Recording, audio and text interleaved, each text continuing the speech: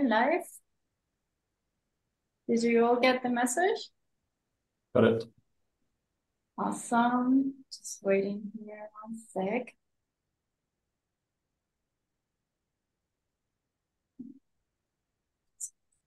Nice. So got this here. Good. Okay, so we're live.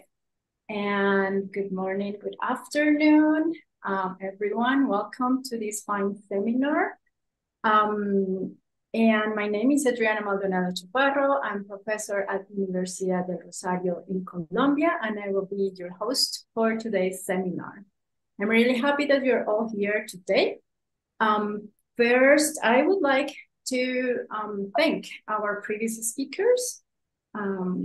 Our panel last week had one of the most views on the YouTube, but also one of the highest attendance of all our seminars. So thank you to Odette, Dan, Alison, and John for their great discussion and all the energy and effort they put on making this a successful panel. Just because some of you will or might leave before we get to the end of the seminar, next week we have Liz Lang. She will be talking about setting the foundations for life, long-term effects of early life environment. So I welcome all of you to come and join us for our seminar next week. And this week, today's seminar will be presented by Damien Farine. Damien got his PhD at the University of Oxford in 2014.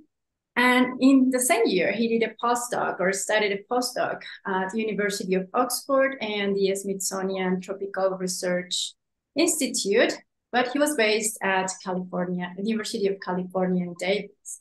So he spent a lot of time in the US back in that year. But that was basically the time when I met Damien. I think it was early 2015 at the Gordon Conference. Then in 2015, he got his group leader position or principal investigator at the Department of Collective Behavior at the Max Planck Institute of Animal Behavior. Back then was the Max Planck of Ornithology. And then in 2020, he got the Excellenza Professorship at the University of Zurich. So he was holding two positions in the Max Planck and the University of Zurich at that time.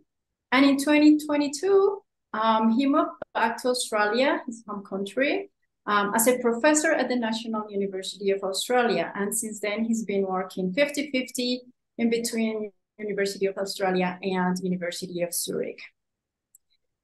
Damien's research focuses on understanding how individuals navigate their social landscape and how social life impacts the interactions between individuals' physiology and the ecological environment.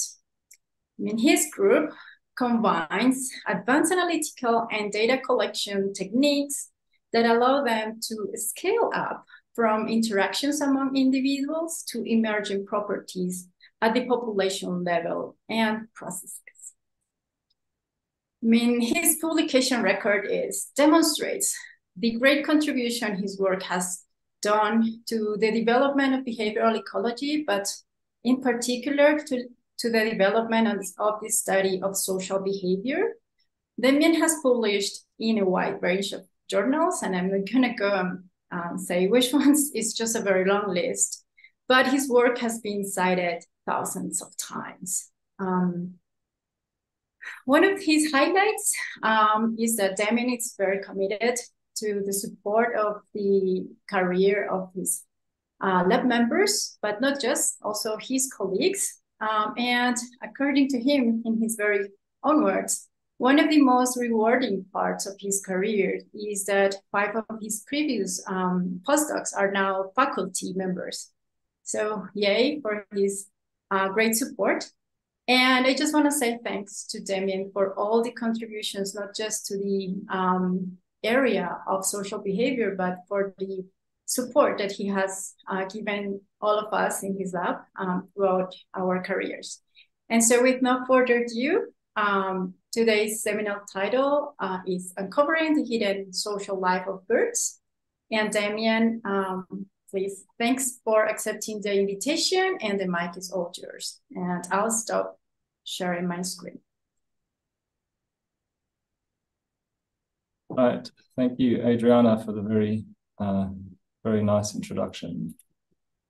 Let me just get all my things in place. Good, I think we're good to go. You can see my screen okay? Yes. Thanks. Okay, so thanks. And today, well, first I want to thank Adriana, actually, because she's been chasing me for one of these seminars for quite a while, and I've been a bit of a slippery fish. And there's kind of a few reasons for this. One reason is actually because the previous amazing postdocs and current postdocs in my lab have done a really amazing job in already sharing many of the themes that we study in the lab, so in their own fine seminars. And the other is also because I really wanted to present, I think, something a bit more about my own personal journey in all this and my own journey of discovery.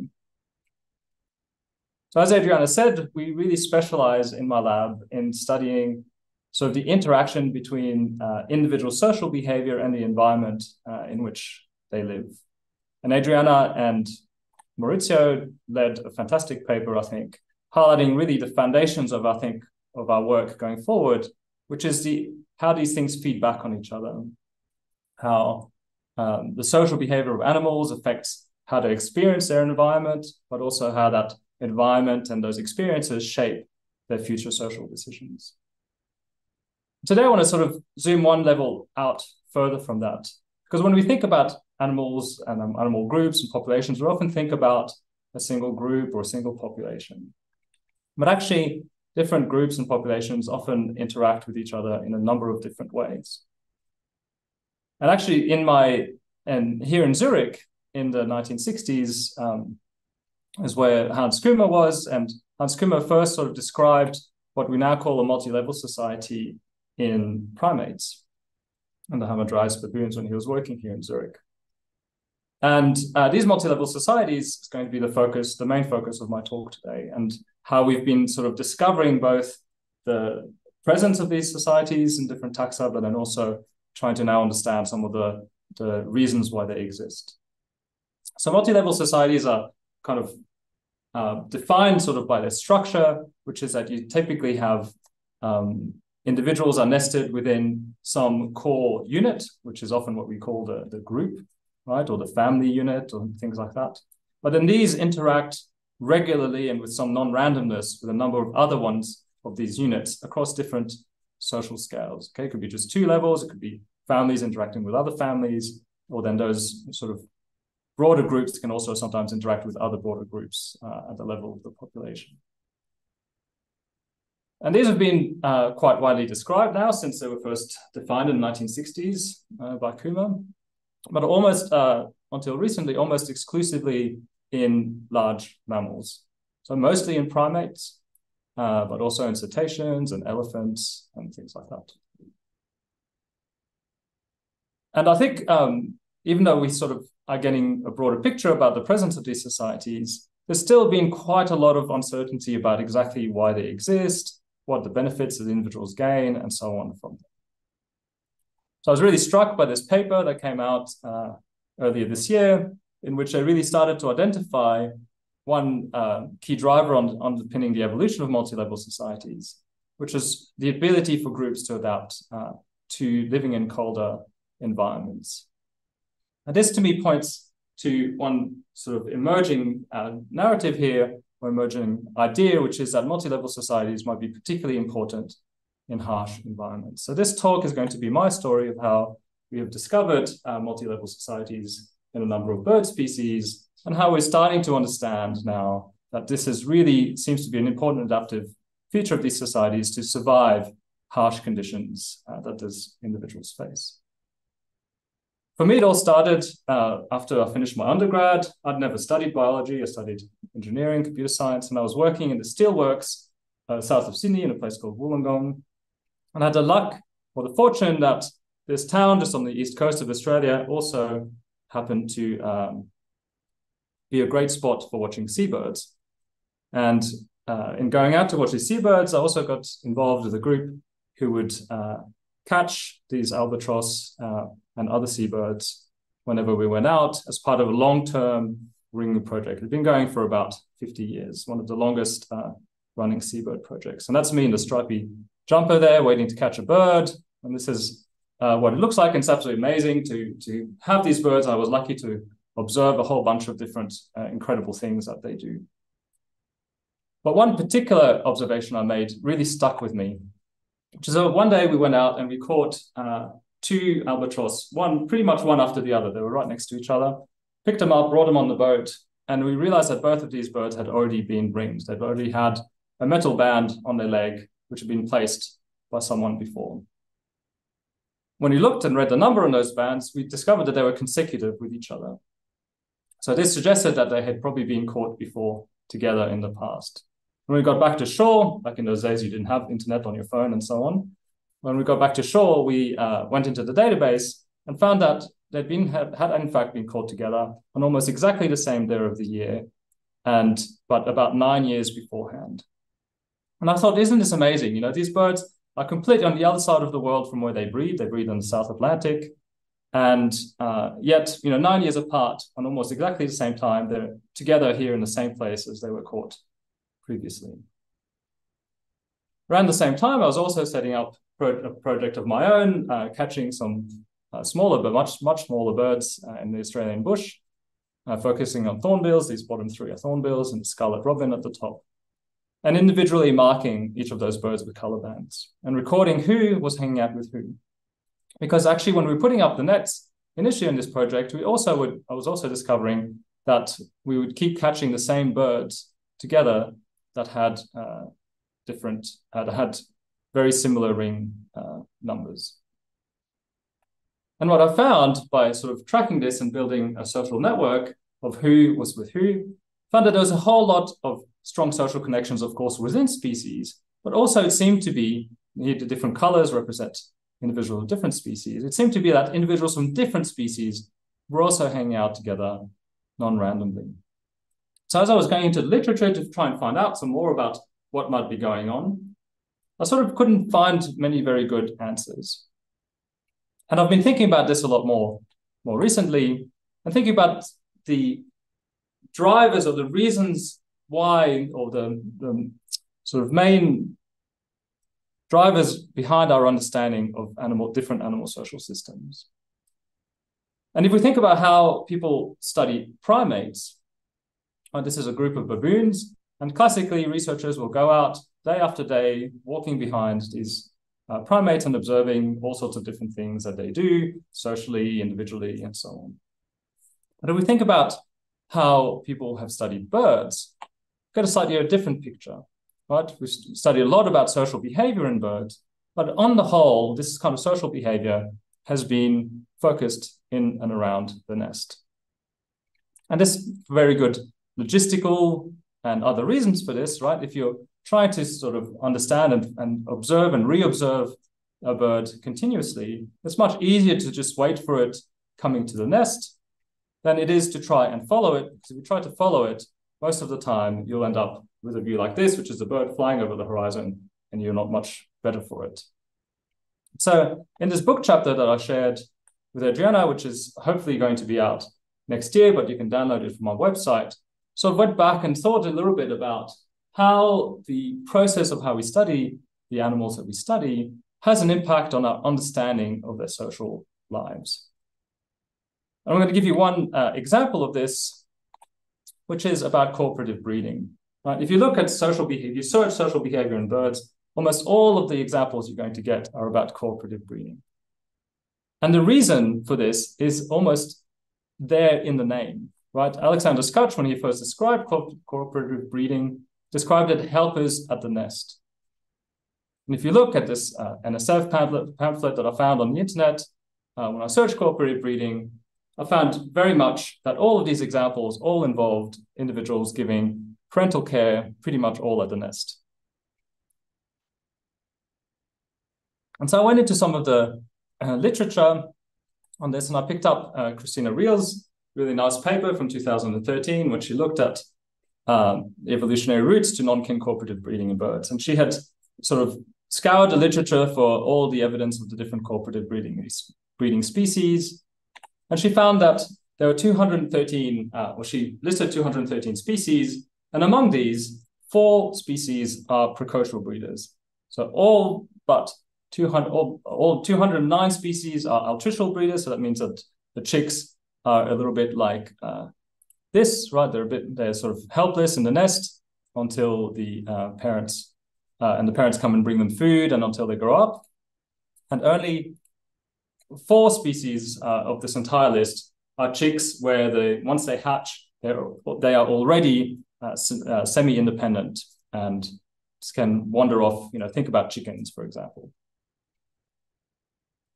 And then if you look across all species, right, about 11% are precocial breeders. Okay, so this suggests that there's a disconnect between, or there's a connection in a sense between being altricial and being cooperative. And in fact, it has been even suggested as a hypothesis that altriciality is connected with cooperative breeding. Go to the Handbook of the Birds of the World and open to any of the interesting bird families like the guinea fowl.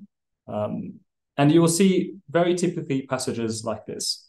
But very little is known about the breeding habitats of most of the members of the family. In some cases, only the size and color of the eggs basically represent all of the information that is known. So we have to extrapolate for all the species in this family from the one species that has ever had any study, the helmeted guinea fowl. But if you go out into the field and if you're lucky enough to observe some of these, you might observe something quite interesting. So these are vulture and guinea fowl. I'll talk a lot more about this species. This is my main study species at the moment. And you might see something like this. So this is a helper that's covering a bunch of these very small precocial chicks, right? While in this case, the father is looking on. And you'll see very shortly that all this is happening within a broader group, and other individuals come and they give all sorts of different help. A couple of them have taken some of the other chicks that were out feeding as well. Here they come, right? And you can see you'll see in a second a few of the other chicks coming as well that were feeding with some of the other helpers in the group. And so this, to me, is pretty, for us, it's undeniable that these birds are also cooperative breeders. But of course, this was completely unknown because no one had ever studied this species before we started in 2016. And so I think part of the disconnect between precocial breeding and altriciality and cooperative breeding comes from a number of different reasons. But one is that these observations are harder to make.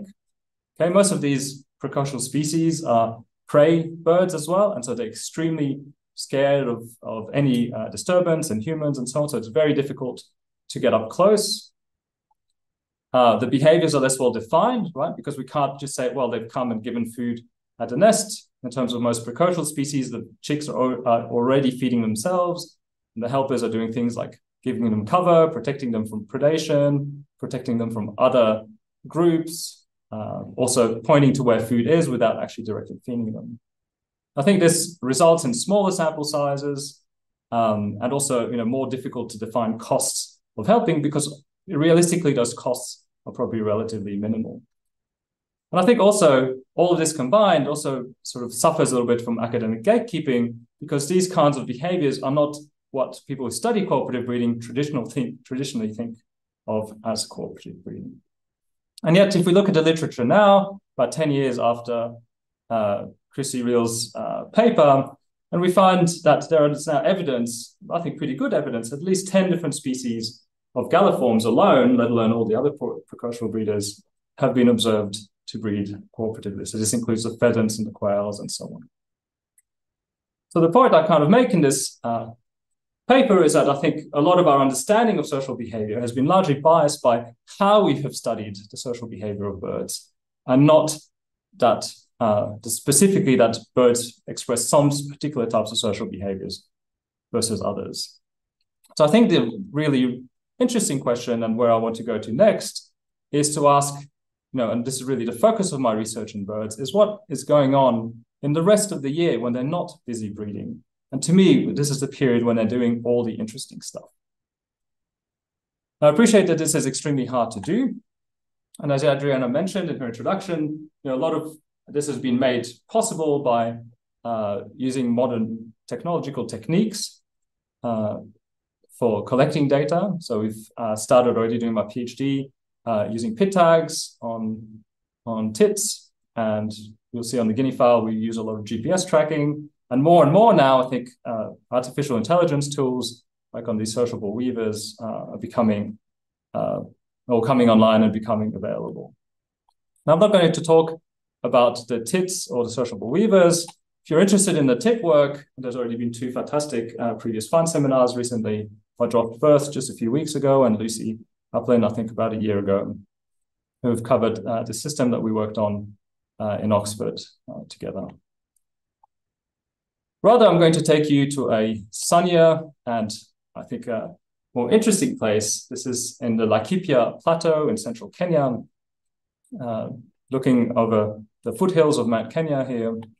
And at the center of here in Laikipia is the Impala Research Center, a place that I first went as a postdoc when I was working on baboons, and then I returned to as a PI to set up my own study.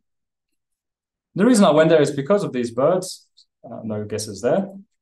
These vulturine guinea fowl, I was just absolutely struck by both how striking they are, but also by some of their behaviors. And I hope this video shows you a little bit of that, which is how cohesive and how incredibly social they are. So when I was out there, these birds, of course, weren't marked. We couldn't identify individuals, but it was pretty obvious that through this landscape, I could see these quite large groups of birds walking through. I was counting groups of 60 plus animals that were, like this, all standing very close to each other and very much moving together as a group. And so in setting up this project, we had to overcome a whole bunch of challenges and how to catch them and so on. Luckily, their strong cohesion means that we can get them all to go into traps like this, a big walking trap. The walking trap's now much bigger than this one. And when all of the group are in there, we have a little remote control and we can release the gate and they all get trapped in there. And once they're inside, we can sort of put them all out, put them in holding cages and process them. And importantly, we can fit each of the individuals in the group with a unique combination of color bands on their legs. And you can see they are quite easy to observe out in the field. So this is yellow, pink, orange, pink, white pop. And each bird has a unique, distinct combination of these colors. And I'm lucky to have a wonderful team in Kenya that are out there every day that are collecting the census data on who is together in each of these groups from one day to the next. We've been doing this now since 2016, and we're building up what I think is a really interesting picture of the social dynamics of this population. And if this is sort of a horizontal version of a social network where each of the columns is a time point, these are 2-month periods, and each of the blocks of lines represent distinct social groups that we can identify in that season, and then the colors from one point to the next reflect the sort of flow of individuals in and out of these different social groups. And you can see that on the whole, there's quite a lot of stability, especially during these long dry periods like there are in the middle of this plot. Also, you get some sort of merging, some fusion and some fissioning of these groups under different conditions. So to quantify this a little bit more numerically, what we have been doing is we've been using these solar-powered GPS tags that we fit onto the back of about 10% of the population of guinea fowl. So within every single group, we have sort of 2 to 6 individuals that are fitted with one of these GPS tags. And what this does, we have about 18, depending on the season, we have between 18 and about 25 different social groups in the population that have these GPS tags. And it gives us simultaneous data on where each group is and where each and how they move relative to each other. So this is data from just one day. We get a point every 5, or burst of points every 5 minutes most of the time, as well as a lot of 1 Hertz data as well from these solar panels that work extremely well. And what you can see is, how sort of dynamic the movements of these different groups are within this population. You see a lot of them that are overlapping, some that come together temporarily, some that split off again, and so on. And these data revealed exactly that different groups will often roost together. So in the middle of the point here, I don't know if you can see my cursor, but in the middle of this point there's a large communal roost that holds about 4 to 6 different groups. Some nights there's another one here that can hold 3 or 4 different groups, and so on. And during the day, each of these groups split off the same membership day in and day out, and to go and forage in different areas. Some days 2 groups will forage together. Most of the time they'll forage apart, and so on. And what this basically, when we put all these data together, when we put all the observations of group membership, which is stable over time, plus the GPS data that gave us information about the group-to-group contact, we basically discovered that these guinea fowl live in a multi-level society, much like what had been described in primates, for example. So this is sort of one picture of that, and we can see that this society is stable. The sort of structure of the group-to-groups interactions is stable across different seasons, and yet, and all of this happens with these completely overlapping home ranges between the groups. Also, I really enjoyed this work. It was a particularly nice point in my career because it's not every day that you get to really make a discovery like this. And I think it also, appealed a lot to general public. We had a lot of press coverage for this. But of course, it begs the question, why does such a society exist? Why do they do this?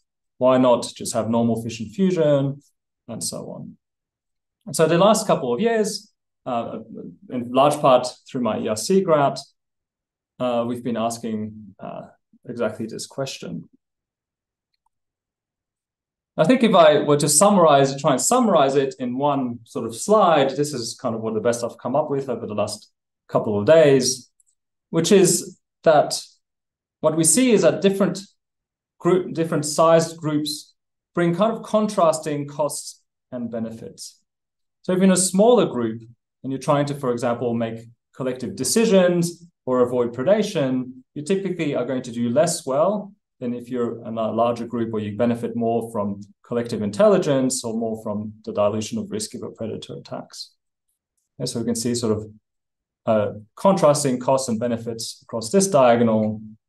At the same time, if you're in a larger group, you have greater competition, greater aggression, and as I'll show you also, you pay some efficiency costs, which you don't pay so much in smaller groups. So what I think is happening is that a multi-level society really allows animals to balance the sort of short-term benefits of being in a smaller group with the long-term benefits that come from being in a larger group. Right? So in smaller groups, they're investing more in their moment-by-moment sort of fitness, so to speak. Whereas in the larger groups, for example, if you get multiple groups coming together, is when they're much more investing in survival. I want to give you a couple of examples of some of the evidence that we're building in support of this idea. And so this is a short video of one of the groups in which we put GPS tags on all of the individuals. And you can see that they're moving along, albeit fairly slowly here. But as they're moving along, we see a bit of a split, and some individuals are wanting to go down to the bottom. This video never quite reaches the end when I play it. Right, so some individuals are wanting to go down in this direction, and other individuals are wanting to go in this direction. Now I'm going to come back to this idea of the conflict, but first highlight that whenever this happens, effectively, if you look at the movement or the speed of the group as they're moving through the landscape, this is slowing them down, right? These individuals are having to backtrack on themselves, whichever direction loses, and the individual and the group as a whole is moving more slowly and pausing much more. Now we know from actually from helmeted guinea fowl, which are a model system for physiology of movement, we know that there's a strong sort of non-linear relationship between the movement speed and the metabolic cost of transport, right? The cost that it takes for an individual to cover a given distance. Right? So the faster that they go, the the less energy per unit of distance that they use. So slowing down should, in theory, make movement more costly than moving faster. There's also a whole bunch of interesting things because this is non-linear. We also get some Jensen inequalities and so on that are taking place. So James Clarovosobi, who did his master's in the group way back in the day, and then his PhD, and is now a postdoc with me at ANU. For his PhD, he was very interested in understanding whether organisms like the guinea fowl have, I should also note that the guinea fowl walk everywhere, they basically never fly, which is hard to believe, I know, but they really don't like to fly. So he's interested to understand how the energetics of movement played out in these animals.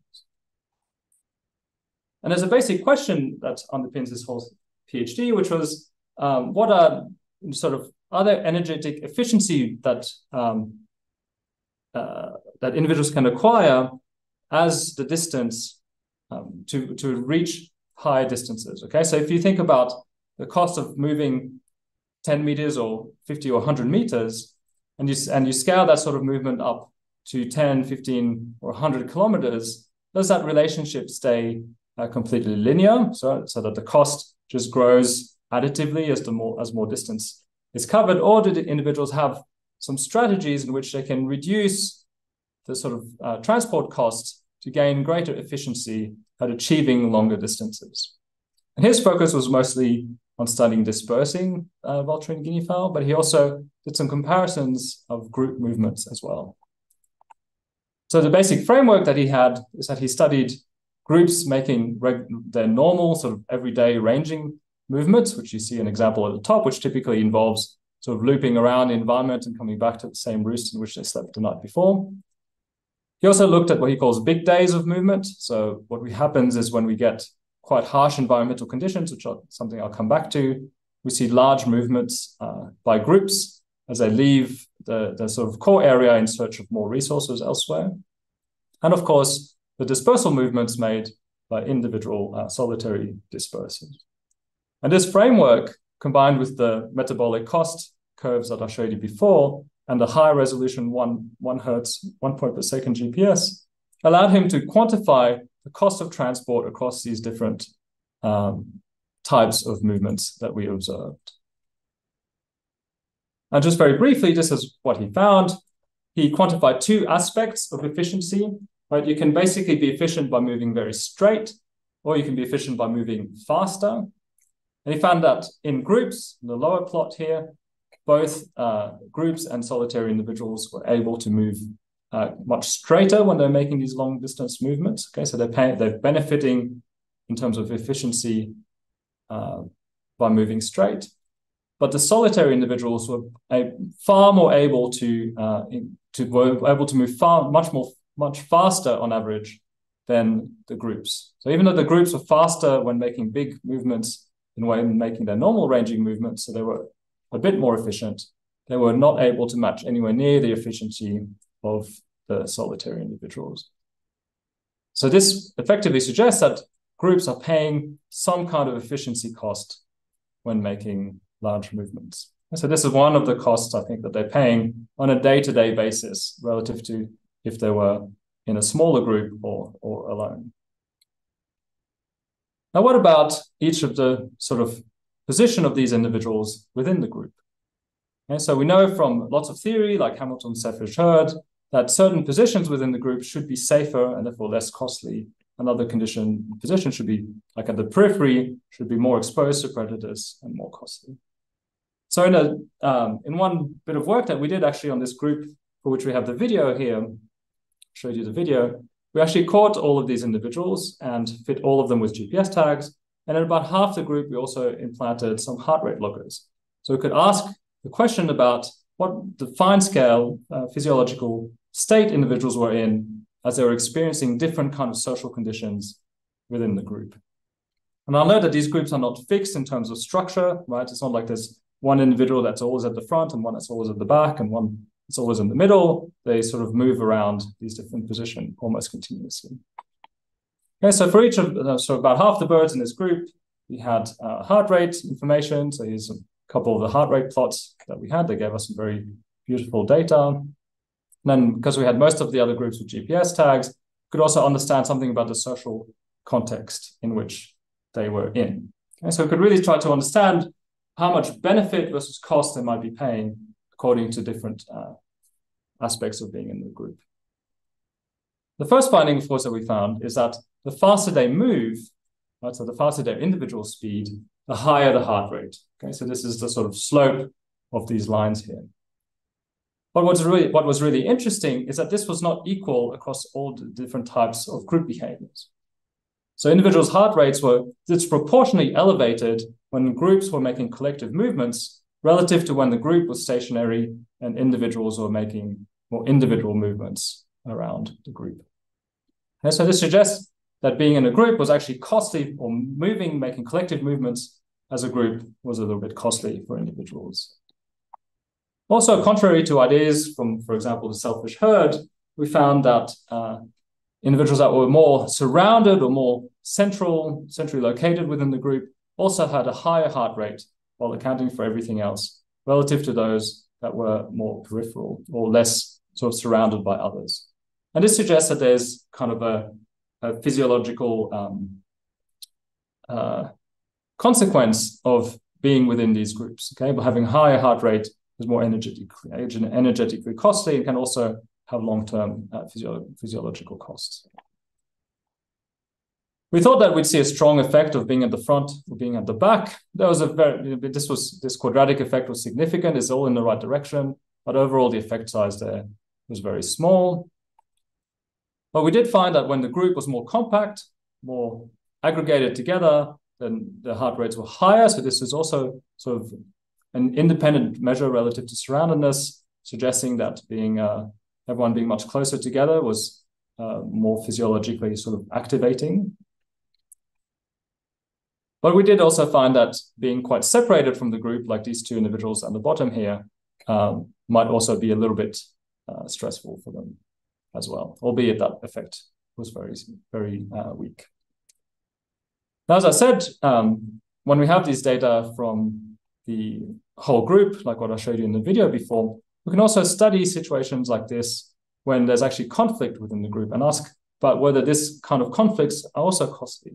And so here we have two different types of conflict. We have a directional conflict in that some individuals want to go kind of to the south and others to the north. But we also have a sort of numerical conflict that these individuals are trying to act against a much larger subset of the group, whereas those individuals are acting on a much smaller subset of the group. And we know that the way that these groups resolve these conflicts through work by Danai Papageorgiou, who's a PhD student, it's through collective decision-making. So what we see here is that this little small subset doesn't have the capacity to pull the rest of the group in that direction. They fail, and then the group continues to move in the original direction of travel. And so this is a formal plot of this, showing that the larger the individuals, the more individuals are in one of these directional clusters, the more likely the group is to move in that direction. We could also ask what the consequences are on the heart rate of these individuals within these groups. And this is effectively one of the results we have for this, which also suggests that being sort of in these complex sort of social situations is also more sort of physiologically stressful. So what we have here is on the x-axis, we have basically the number of potential followers, so how many individuals you're sort of acting against. Okay, so you can imagine on the right-hand side here is more like this group of two, and on the left-hand side is this larger subgroup. And on the y-axis, we have the directional agreement, which is how much, so smaller values mean that the chosen directions, the preferred directions of the different individuals is going in quite opposite directions. And what we see is that when there's very low directional agreement and kind of high numerical disagreement, we see a much higher heart rate than when there's less disagreement or more agreement within the group. We also see that if we look at who wins and who loses these kind of initiation movements, we also see that the individuals that are not successful typically have a higher heart rate than those who are successful. And this is not even anything, this is completely independent of the fact that they might be moving more or less, because we control for all of that. And actually we found that there's no difference in the amount of movement in the period after these initiations. So to kind of summarize this part of the talk, what I think what this work is really pointing to is that being in these groups actually does entail some substantial costs, right? So the larger the group, we expect that more costs are borne. The study that we did here was actually on a fairly small group of only about 29 individuals. I think, these guinea fowl live in groups up to 60 or even 90 individuals. And sometimes during, when we have multiple groups together, such as at these communal roosts, we can have 200-300 birds all of together. So we think that these kind of situations entail a number of costs for individuals. But what about the sort of benefits, the long-term benefits? Well, we've been both a combination of lucky and unlucky, I think, in that most of my ERC grant has overlapped with what is actually one of the worst droughts that we've had, that Kenya or East Africa has had in the last century. And so we've had extremely harsh conditions. So this is what a nice day or a nice period in Impala should look like. And this is what much of the last 3 years has looked like until just this last European spring, when we finally had a bit of rain. And the first time that the birds had bred as a whole population since 2018. So during this period, we've also been accumulating more and more GPS birds. So this just shows you the sort of sampling effort that we have. And the drought really started in 2019. So most of this period, we've had over 75 and often over 100 birds tracked with GPS. And this gives us quite a rich picture of the kinds of responses that these birds are making. And I'm going to give you a couple of examples of this. So one thing that they do that is really distinct in this period is that they leave the sort of core area around Impala where we study them and go and search for areas that might be have better resources. And so here what we see are 2 sets of groups, or these blue groups, there's 4 different groups, and these red groups represent 3 different groups. And during this period of drought that happened, these different set of groups roosted together, and then as aggregates, in this case of the bluebirds, here there's well over 250 birds in this aggregate. They all made these large movements completely outside of their normal home range in search of resources. In fact, this blue group went completely outside of the known range of vulturine guinea fowl. Vulturine guinea fowl do not even sort of range past about halfway down this line here. And so, what we see is a lot of these large extra home range movements are made by sets of groups that are moving together. So we expect that they should be benefiting through some both collective intelligence, to sort of combine knowledge of all of these groups coming together in terms of identifying good places to go, but also, of course, safety in numbers as they're moving through habitats where there might be predators that they're not aware of. On these GPS tags, we also collect, on some of these tags, accelerometer. All the tags have it, but we don't have it turned on all the time because it produces so much data. Our whole project has produced over 25% of all the GPS data that's in the MoveBank database, because these solar-powered GPS tags produce just so much GPS data that it becomes a bit too much data to deal with all the ACC data as well. But we also strategically collect accelerometer from certain individuals and certain groups. And Charlotte and the team have been using these data to also classify the different behaviors that individuals are doing throughout the course of the day using different machine learning techniques.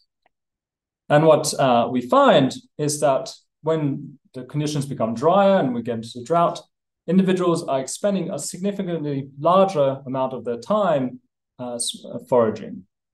So the cost, so as food goes down because resources become scarce, corresponds to a much higher foraging effort among individuals. And we can expect that if they're spending more time searching for food, scratching at the ground, digging with their heads down, but they should also definitely benefit from being in larger groups. There's more opportunities to look out for predators. Some of these birds also had internal body temperature loggers. So we can get the internal body temperature, and we also have a bunch of temperature external temperature loggers in the environment, both in the shade and in the open, to understand the sort of temperature landscape of the environment as well. And what we find is that at about 32 or nearly 33 degrees, we see this sort of curvature in which the body temperature of the birds actually surprisingly goes down. And what this happens is basically this is likely through habitat selection. So they're avoiding being out in the open once the open temperatures become too hot for them. And so using the sort of long-term temperature data, we can also look at what proportion of the time across different seasonal conditions we see temperatures in this higher period here, which is exceeding the sort of foraging limits of the vulturine guinea fowl. This is what this plot shows here. We have sort of drought, dry, and more intermediate periods. We don't actually have the wetter periods plotted here. And this is a proportion of the time for each hour of the day where the temperature is above this threshold limit. And you can see that as you get dry and drought periods, we have a lot more in the morning. This is the prime foraging period of the guinea fowl, and already about one every 4 days, or about a quarter of the time, the temperature exceeds the sort of preferred temperature of the birds during the droughts. So they're much more sort of time stressed, as well as heat stressed and food stressed during these droughts.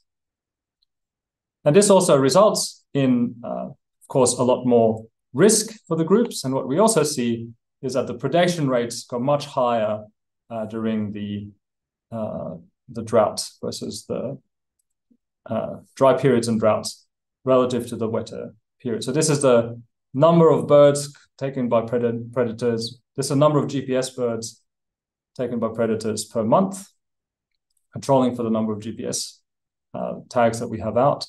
And it's really a lot higher in the dry.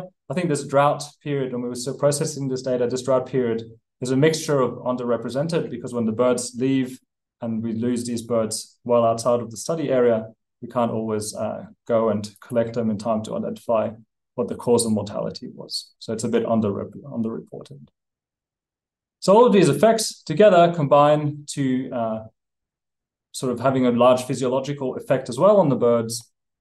So you can see here, this is the average weight of the birds as when we trap them, and when we trap them during the drought, they have about 10% on average lower body weight than what they have when we trap them during the wet, so kind of breeding periods.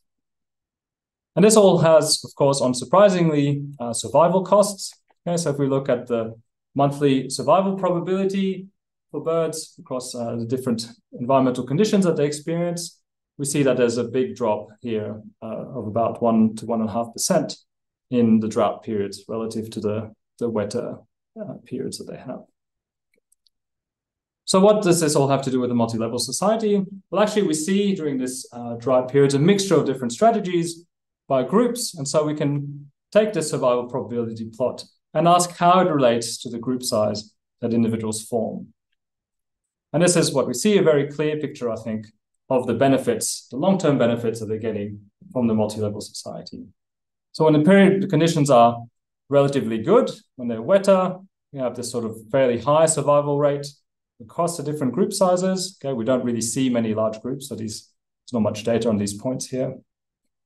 But when drought hits, we see a really strong difference between those individuals that are staying in the smaller groups versus those individuals that are aggregating up with other groups to form much larger much larger social units in the multi-level society. And so to wrap this kind of up, what we see here is a clear sort of fitness benefit, long-term fitness benefit for vulturine guinea fowl forming into a multi-level society.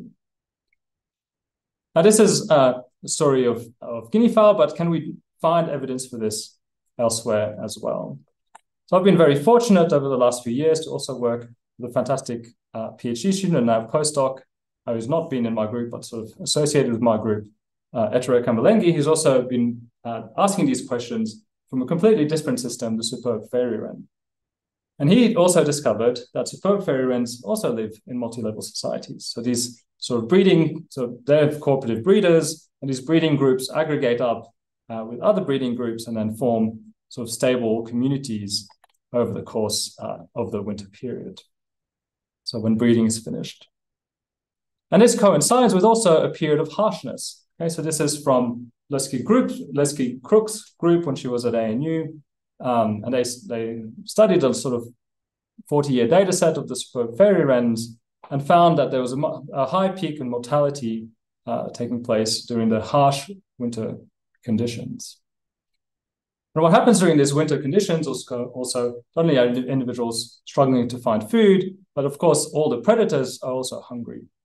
And so Ettere did some experiments where he presented individual alarm calls of both individuals from the same community versus different community in response to a model predator, Kia kookaburra. And what you'll see here, I hope you can see it, you might hear the playback, and you see this little creature running down here, which looks like a little rodent. This is actually a female superb fairy wren that is doing what we call the rodent run. And so this is a high-risk thing that she's doing in order to try and avoid, stop the sound, in order to try and avoid or distract the predator from what it's doing and try and save whoever's doing the sort of alarm call or the distress call. And he was particularly interested in testing a hypothesis or a pattern that had previously been observed by one of my other colleagues here in Zurich, Andrea Migliano, in the Agda hunter-gatherer foragers, that where she found that in their multi-level society, they were much more likely to share food with members from their own household, but also were quite likely to share food at higher levels of the multi-level society, but at lower rates. And so this is the pattern that was found in this human society in terms of help given. So on the x-axis here, we have the sort of core social group on the left and the higher levels of the multi-level society on the right. And Ettere sort of asked the same question of the superb fairy wrens with this helping behavior. And he found exactly the same pattern as what is in the human. So here we have his results are a little bit richer because he also has different levels of helping. So the red, I think, is the rodent run. So they're much more likely to give the rodent run to the members of the core social unit than they are to others, and through to the yellow, which are more general, sort of coming to inspect the predators. And so here we see sort of another benefit of this multi-level society, which is access to different types of cooperative help. So to sum up all of these bits, I realize I'm getting to the end of my time. I hope that I've been able to demonstrate to you how sort of our work is starting to unravel the combination of the different costs that individuals pay in the short term of being in a group versus the long-term benefits that they gain from forming multi-level societies when conditions are really harsh. And that this evidence is also mirrored in this other system of superb fairy wrens. And so I think together, all of this, I hope, really highlights what a rich sort of story we can make, or what a rich picture we can start to build. We start to move away from this sort of nesting social behaviors and start to really study these birds during the non-breeding seasons as well. So where are we going next? As Adriana said, my group is moving at least half the time now, and in the future probably more permanently, to the Australian National University, and this is located in Canberra, and this is a typical scene in Canberra. We call it the bush, it's called the bush capital. You can see this is the Parliament House here. The university is just at the foot of Black Mountain here. It's a really wonderful place to live and work, not just because the nature is amazing, but also if you look, this is Ettere in the same paper as he identified as superb fairy wren multi-level society. He also did a comparative analysis to identify other systems, other species, which might also have multi-level societies. And all of these, except for the babblers, occur basically in, and if not on the campus of the ANU, in the bushland just surrounding the campus and into all of the bush reserves that are in the middle of the city and the outskirts of the city as well. And among these are two projects that I'm now involved in. The first is on the white-winged choughs, one of these candidate multi-level societies. So Brenda's doing her PhD on them. And this system was first started by Rob Heinsohn, who continues to lead the work. Has been working on these birds since the mid-1980s. And then Andrew Coburn, or the typo in his name there, who also started the superb fairy wrens in 1986. And this year, in December, is finally finishing his tenure on this project. And from the start of next year, I'm lucky enough to have a student and some funding to continue this work. And focus maybe less on the cooperative breeding side of this system, which Andrew has studied so well over the last 30 plus years, and focusing more on the non-breeding behavior. And I think across all of this work, I hope that you've also seen a general theme of the importance of studying these behaviors in long-term systems. I think that's been a real feature of my work, including in the white and grey-tit system, in the albatrosses, now in the guinea fowl over the last 8 years almost, and now in the future in the choughs and the fairy wrens. And with that, I also want to invite you. Next summer, we have the European Conference for Behavioral Biology that we are hosting here in Zurich. You can go get a little bit of information on the website. And unsurprisingly, our theme here in Zurich, where we already host systems like meerkats and wild dogs and so on, will be on long-term studies in animal behavior. But of course, we welcome contributions from everyone who has anything interesting to say about animal behavior. And just before I close up, I just want to highlight really how none of this work would be possible without the amazing people that I've been lucky to work with, an amazing team, both the team in Kenya, which was led initially by Brenda here on the left or in the middle of the picture, and is now led by Kennedy in the top left. And my team there has been really dedicated in collecting this data each and every day, and I'm just in awe of the work that they do, as well as the amazing postdocs that have come through my group and moved on to their own positions or to other postdocs. And these are the people who really contributed a lot to shaping how I think and how in developing my ideas and my understanding of social behavior more generally, as well, of course, as the number of current PhD students and postdocs and recent graduates from my group who contributed to so many different parts of the project as well. Of course, none of this could be possible without the funding, especially the ERC grant that has funded now for nearly 4 years my guinea fowl project, and really allowed us to collect the amazing data from which we can really draw some of these great questions, as well as our local partners in Kenya, of course, without whom none of this work would be possible. And that is it from me. Thank you for your patience and for listening to me blubber on about my ideas. Thank you, Damien, for such a great talk. And we'll open now for questions. Remember, just type in your question mark. And if you're a student or a postdoc, type in S and we'll give you priority. And then just don't forget to state your name and affiliation. Okay, and I think I saw previous, question mark. Raj. Hello, can you hear me? Yes. I'm Raghvendra Gadakar from the Indian Science. Thank you for this amazing talk about amazing birds. I really loved it. I may have missed something, but I had the impression that most of your comparisons were between small groups and large groups. What kind of information do you have about social substructuring within the large groups? Because you use the word multi-level societies. Particularly, do you have any idea of what the costs and benefits are of the substructuring versus no substructuring or less substructuring within the large groups?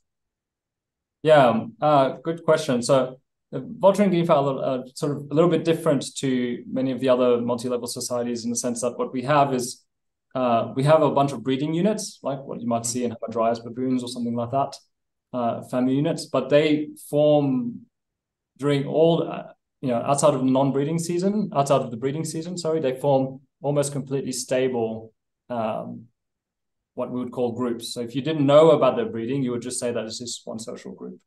And these range from about sort of 15 under really small ones to about 65 other really big ones. We have a couple around 90 that sort of decide some days to be a whole group and some days to be 3 groups of 30. So we get a little bit of this. It's a really interesting question that you ask. The strength of our project is unfortunately not so much in being able to get a lot of within group structural data.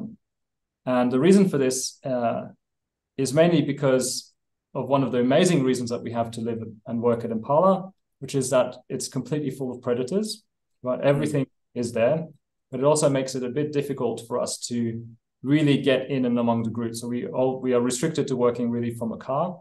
And when you're in a car, you just can't follow the birds on foot when they go through the shrub, the bushes and so on. So we've really mostly focused on studying the sort of bigger sort of social, the group level sort of behaviors. Albeit we've also studied some aspects of collective decision making and so on within groups by fitting all the birds with GPS tags. And we've also have a couple of groups that are living in and around the fenced areas of the research center where we can follow them on foot. And from those, we know that they have very formal or very structured within group structure, so to speak. So for example, we have very clear dominant individuals. All the males are dominant to all the females. The dominant male has long tenure, sometimes 5 years or more that we've observed. All the males, because the males are all philopatric, they're all brothers and cousins. So there's actually not that much conflict within the group, even though the hierarchy is extremely clear. And Tobit, who's on here, has been doing quite a bit of work in his PhD and sort of trying to understand some of the costs or benefits of being high ranking versus low ranking and so on. And that's, like in all societies, we see some classical patterns where low-ranking individuals get beat up more, they're less likely to breed, and so on. Thanks. I think it'll be really interesting to know if it makes a difference whether you're a group of 60 all the time, or sometimes you are 60 because 4 groups come together, and other times you're 4 different groups. Does that actually make a difference? That'd be really interesting to know. Yeah, actually, we have a bit of information on that now that you say it that way. I understand better your question. So Mina, who's a PhD student who's here as well, she's been studying the sort of fidelity of space use of the different groups. So when they sort of have these dry periods, they kind of leave the core area where they breed and so on.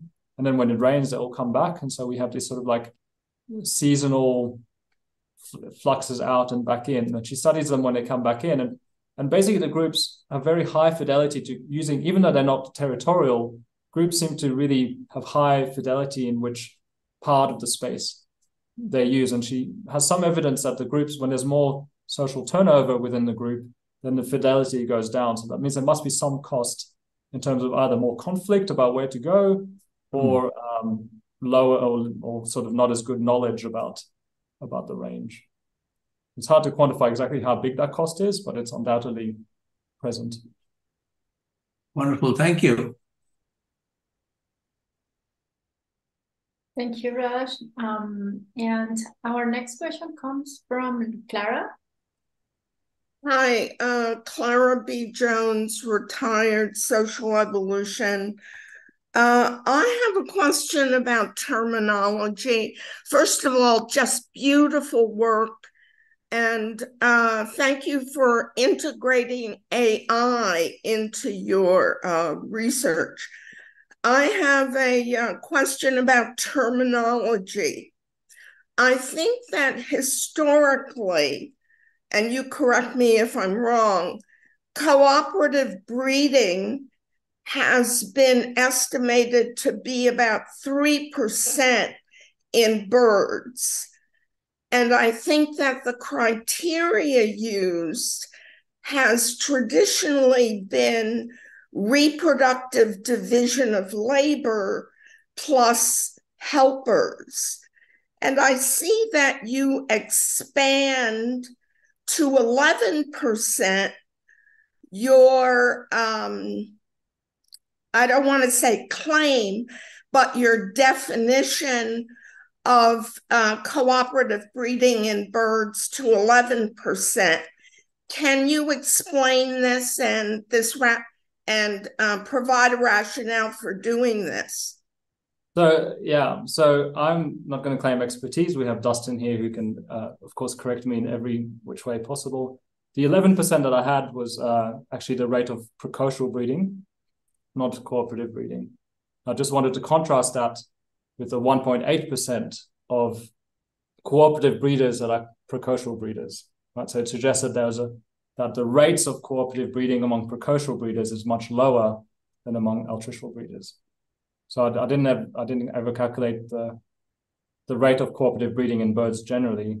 That was just the proportion of species that are precocial breeding was 11%.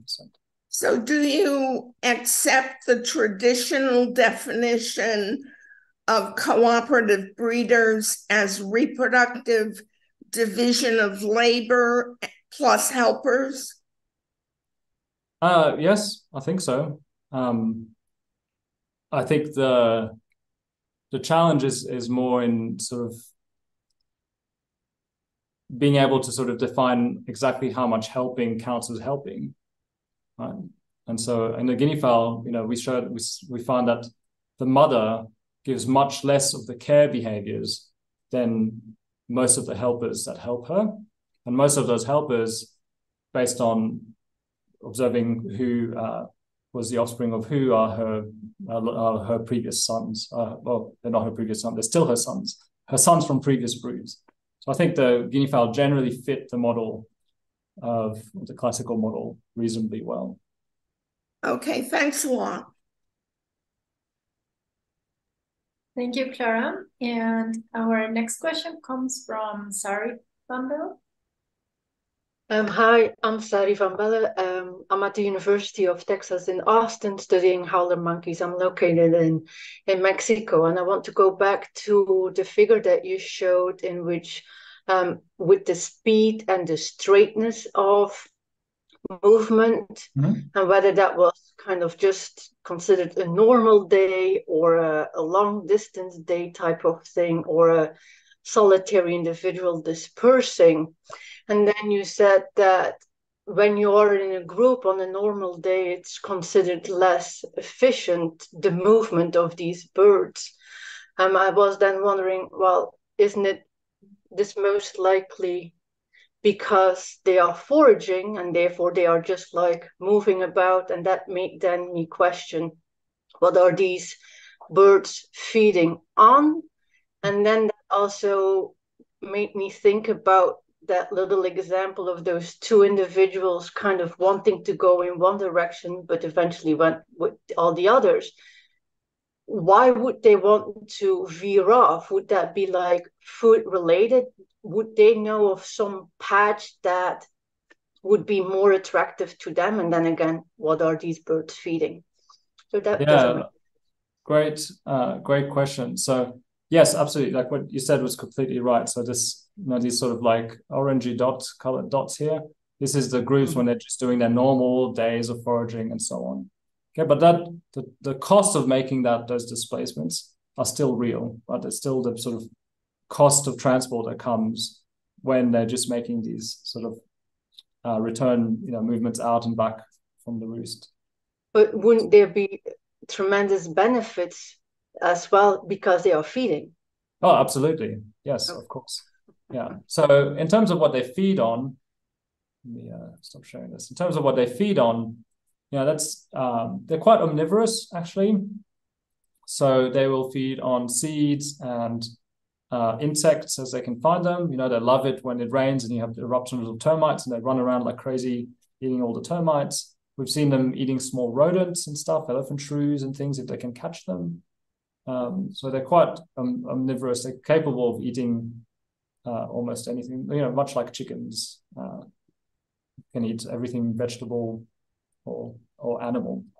It's, the sort of food resources that they have do change across seasons. And Kennedy, who's a project manager, he's been doing his master's thesis on that. So we're waiting to see some of those results. But I expect there to be quite some striking changes in the food base of what they're eating across the different seasons. But the key thing is like their food is quite widely distributed across different across the environment. It's more present on these open glades, so these open grassy areas that are kind of man-made and been maintained for many generations, and where all the megafauna come and sleep at night. So they pee and poo and stuff on that, and it sort of creates a rich grassy patch. But that's also inaccessible to them most of the day because it's open sunshine and they overheat if they're out there. Regarding the collective decisions, so that has actually been one of, since I started asking these questions using GPS data since 2014 when I went to UC Davis to do my postdoc on baboons, and we still haven't really come with a good means of solving the question of how to find out what is driving some individuals to go off in one direction versus other individuals in another direction. Probably a lot of it is just like how they're feeling on the day, right? If you're with friends and you're trying to decide where to go for dinner, some days you might like Indian food, some days you might want Italian food. You might have a general preference for one or the other, but it's not going to be the same preference every day. And so I think it's a very challenging question to answer. And if I think someone will develop the tools one day to sort of make some inference about that. That person's probably not going to be me. But I'd love to have that tool. Thank you.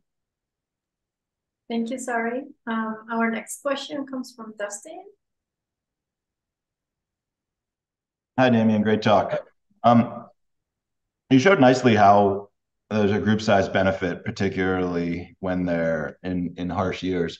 I was wondering, given that there was such little reproduction, I didn't realize it was for that long of an extended period. I mean, we saw something pretty similar with less reproduction and very low recruitment, but what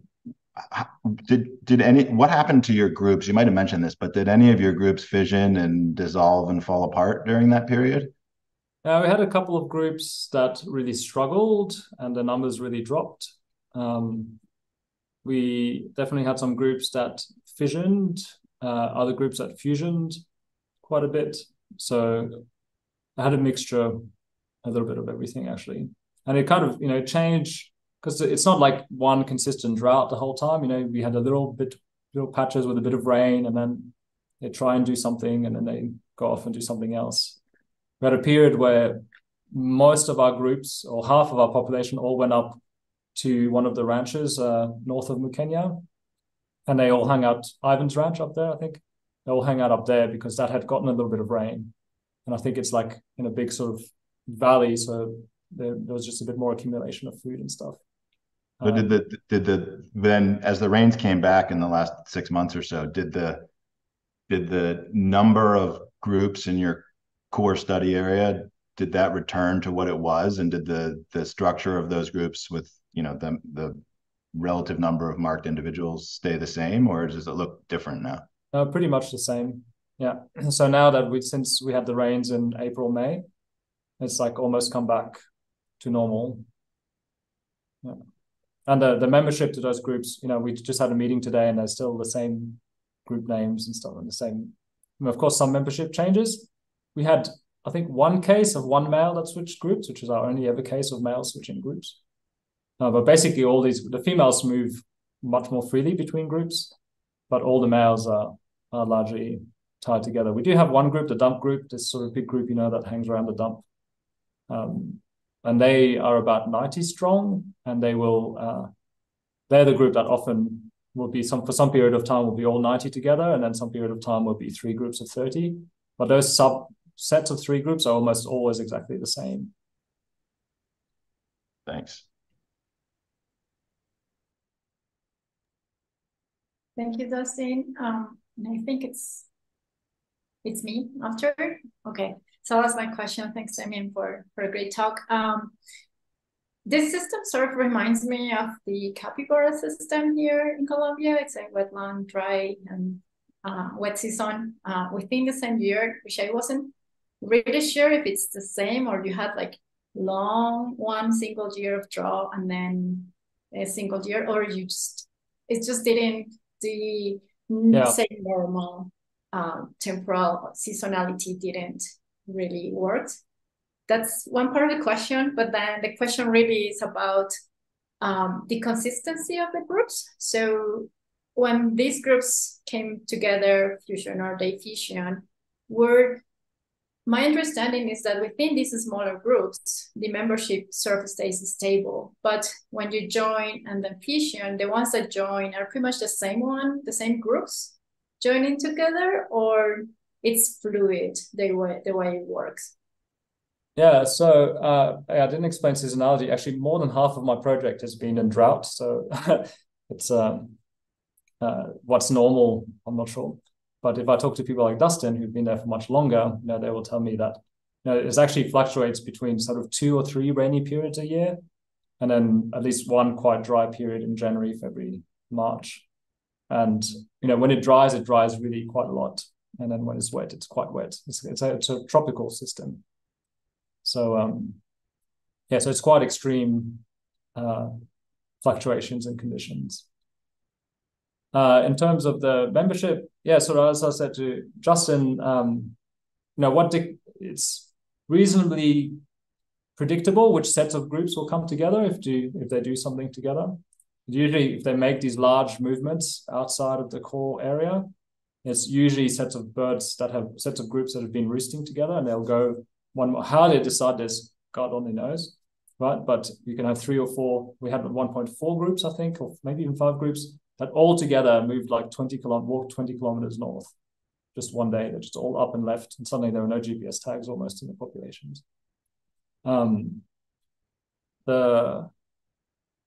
When they split up again, they largely split back up into their original compositions. Yeah, as I said, females get sort of transferred between groups. In fact, even during the breeding season, like now, there's sort of a bit of splitting up of groups into the breeding season because there's been a bit of rain the last few weeks. And there is even like some males from one group will pair up with a female from another group. So it's, among the low-ranking individuals, there's a bit of that happening. But the males, they all come back into their groups. Interesting, the chicks will go back to the females group. So there's probably a bit of genetic transfer that way. Interesting. So would you say, or perhaps we could place a hypothesis about cognition, like some sort of ability that allows them to track individuals, or at least there is a signature from other group, and I know that groups is the one I'm supposed to join later in the year or whenever the time comes? Yeah, I suspect that there's likely vocal signatures to the groups. I think that's the most parsimonious explanation. When they leave the roost in the morning and you can have like 300 birds all mixed up in one big glade, it's like constant calling. And so I think that in that aspect, they probably identify their group that way. And also say like the most distinctive call when you're out there, you'll hear is a call that reaches far beyond the edge of the group. And they make these kind of all day long. So I think they're also, in a sense, tracking where other groups are as well, or communicating somehow with other groups as well. I think it's fascinating to understand how it works. I can't even claim to be close to that. Yeah. Thank you. Okay, so I'll give the word to Josh. Hi, I'm Josh. I'm a postdoc with Christy Reel at Princeton, working on Greater Andes and now a new project with palm chats in the Dominican Republic. And I was curious to know about, I think you kind of already touched on this a little bit, but it seems like some of your groups will join these large communal roosts and others don't.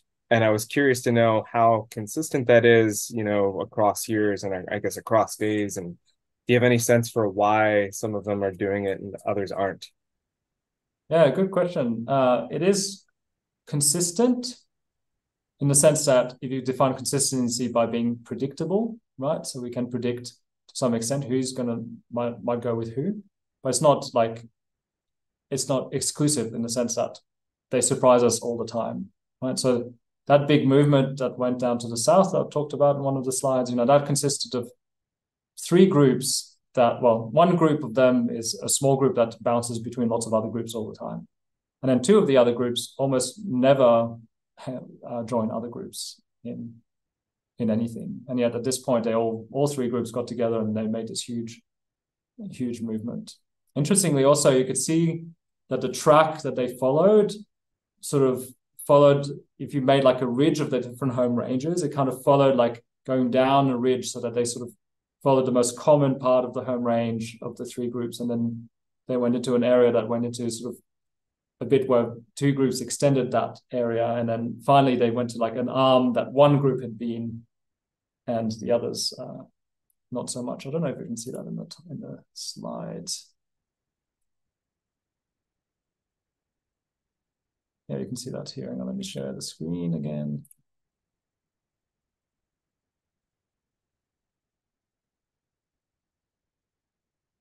Right, so you can see, and this is red groups here, and you can see that there's like this one of the three groups had done previously this movement out along the road here.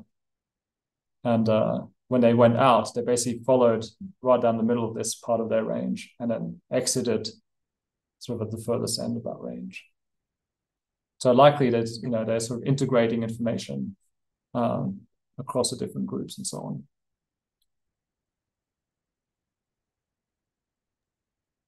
Thank you, Josh. Next question comes from Yingru. Hello, can you hear me? Yeah. Okay. Hello, I'm Jin. I'm a PhD student working on animal personality in University of Strasbourg and currently doing fieldwork in South Africa.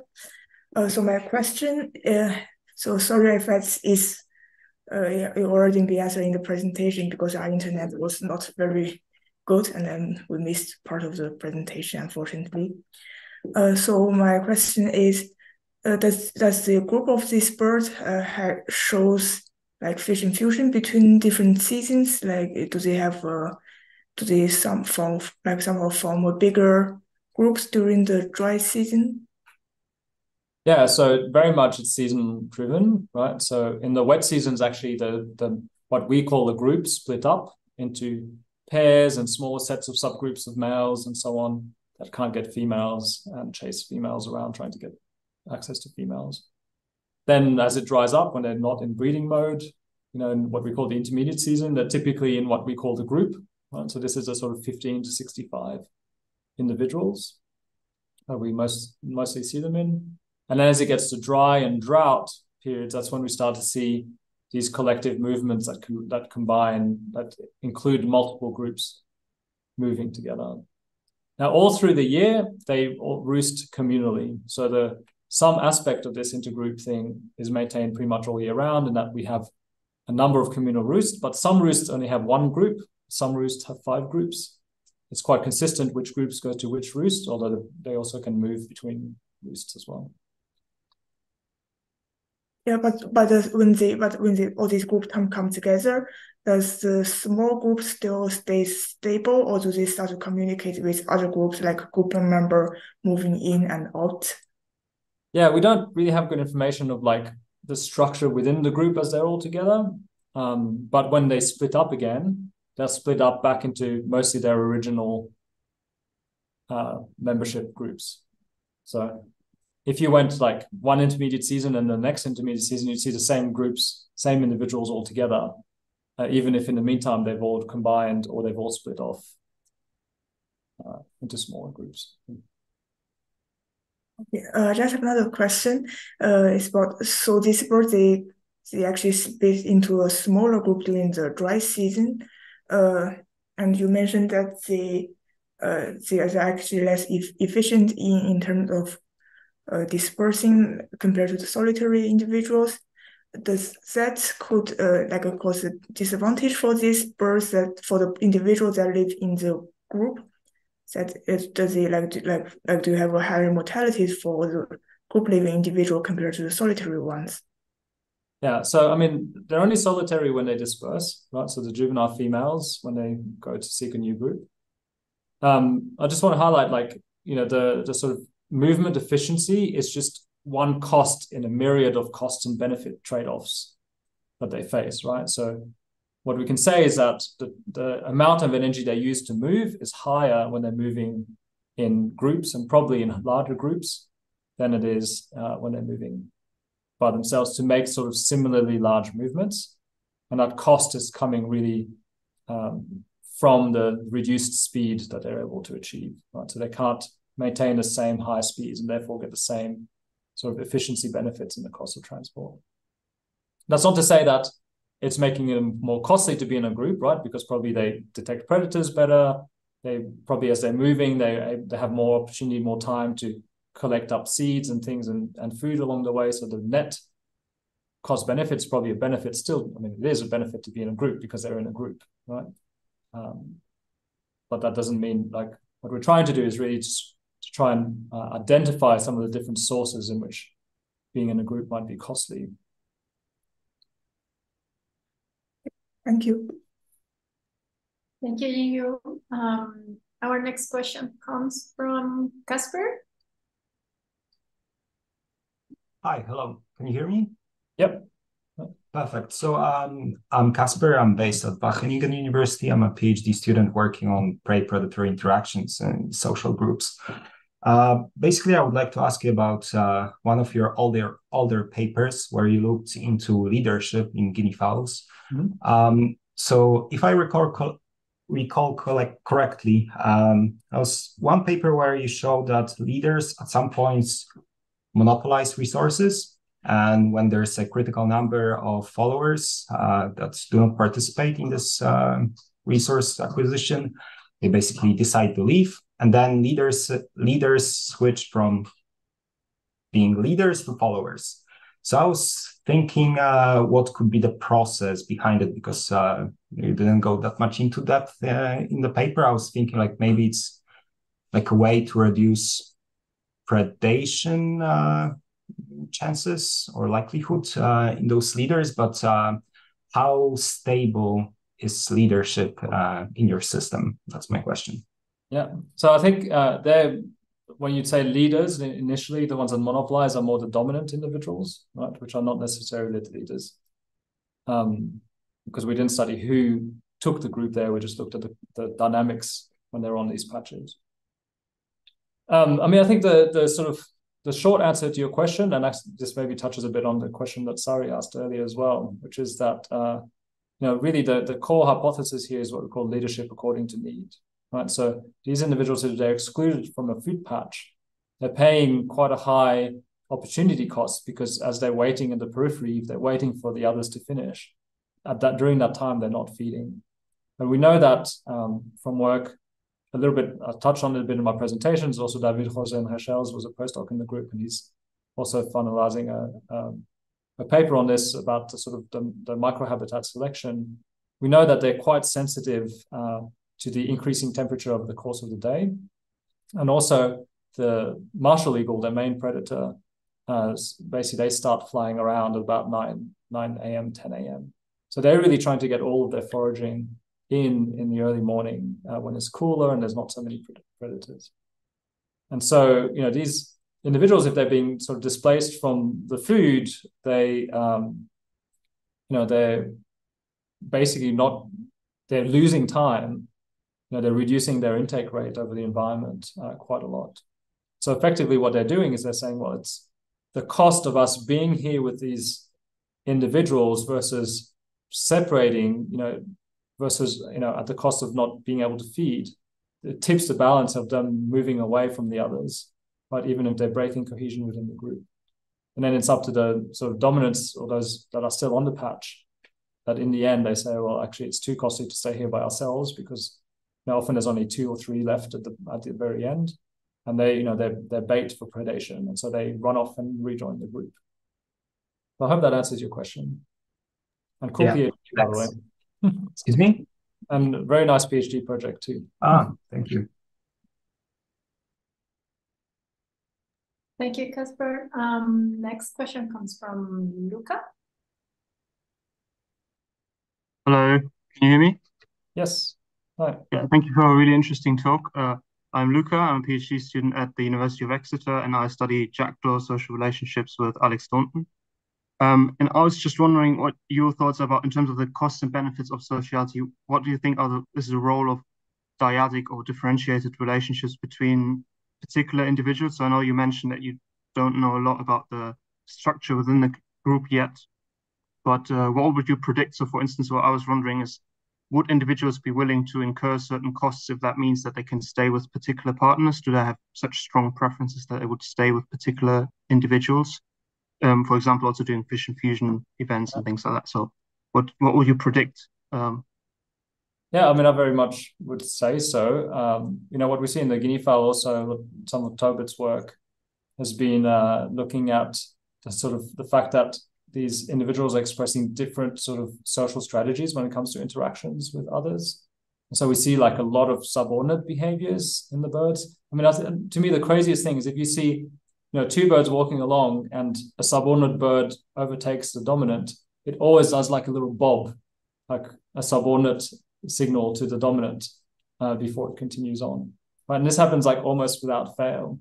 Right. So they, to them, it's clearly extremely important to have somehow, or something is really driving these differentiated relationships to exist, and individuals are clearly investing in that for whatever reason. And probably the main reason is just to avoid too much conflict, because if they're in conflict, then they're not paying attention for predators and so on. I will say that in this population, I mean, in the guinea fowl, predation is really a major, major cost, right? There's, a sitting guinea fowl by itself is effectively like food for everything. It's a great size snack. Thank you. Thank you, Luca. Just checking the YouTube channel. We don't have any questions so far. And I think we don't have any other questions, so I'm going to go ahead and ask mine. And this one is related to, let me rephrase. Let me just think about it. So when we think about individuals changing their behavior to reduce energetic cost when the temperature goes up, you mentioned that they do select habitats to do so. But in terms of like actual interactions, do they reduce the social interactions as well? So they go under the bushes and then they just like stay there laying down or so? Or do they keep doing some sort of social interactions to keep social cohesion during this time? Yeah, I mean, I can partly answer that question. So we are trying to, from the accelerometer data, to also be able to infer social behaviors, because it's quite hard to get that information. But I will say probably the main way to answer your question is that the most surprising thing about these birds is in many ways they're incredibly not social. They express very little like pro-social behaviors. Males will display and feed females, and they do this kind of very distinctive bowing display when they get a nice bit of food and try and attract the females and so on. And this is what eventually leads to copulations. But we see no allogrooming or birds allopreening, but yet they do everything simultaneously, right? So if they're preening themselves, then everyone in the group is preening. If they're dust bathing, then pretty much everyone dust bathes, right? So they really coordinate in their behaviors, but yet for something that's so social with such long-term relationships as they have almost no sort of pro-social behaviors. I think we've seen like 3 or 4 cases of kind of allopreening. Sometimes one bird will kind of peck underneath the tail of the other bird, and once or twice we've seen them like peck on the little sort of red feathers that they have on the back of their head. But beside that, But that only between adults, or also adults and chicks? Pretty much only between adults. The chicks, yeah, and because they're precocial, they're basically kind of taking care mostly of themselves. They get sort of cover, and the adults stand over the top of them or sit on them and so on. And there's adults will sort of show them where to feed, a bit like chickens do. But there's not like care like what you see in mammals or something like that. Oh, awesome. Yeah. The female does pay a really high cost. So one source of predation of females is that the first 3 weeks or so, the chicks, they can't fly yet. So they haven't grown their flight feathers. And so they have to roost on the ground, and the female will actually roost with the chicks on the ground. And so we get a lot of females get predated in that time. So the highest predation rate is over female adults? Yeah, female breeding females is probably among the highest period of predation, I'd say, yeah. Nice. Okay. So if there are no more questions, I would say I will thank Damien again for a great talk and for all your time for discussion, everyone for coming and joining the seminar. And I will close the live